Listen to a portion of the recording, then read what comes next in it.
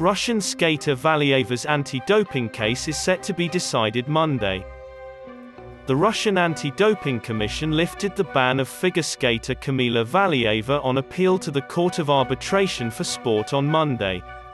In a statement released on Saturday, the court said it expects to rule on the issue by Sunday, and that it will do so by video conference.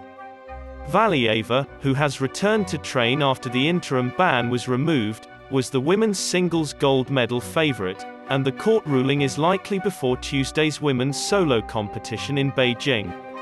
Anti-doping authorities in Russia have temporarily suspended Valieva after a sample taken during the Russian Figure Skating Championships in December tested positive for a prohibited drug on Tuesday.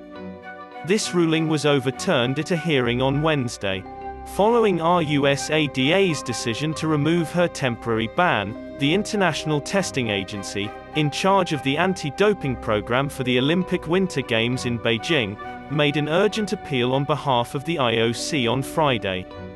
Trimetazidine, an anti-angina drug, was found in a blood sample collected from Valieva in St. Petersburg, Russia, which is mainly prescribed to elderly patients with angina. Trimetazidine has been prohibited by the World Anti-Doping Agency since 2014 because of its ability to improve blood flow and increase endurance. The ETA stated in a statement that RUSADA will soon provide a reasoned decision outlining the reasons for relieving Valieva's ban.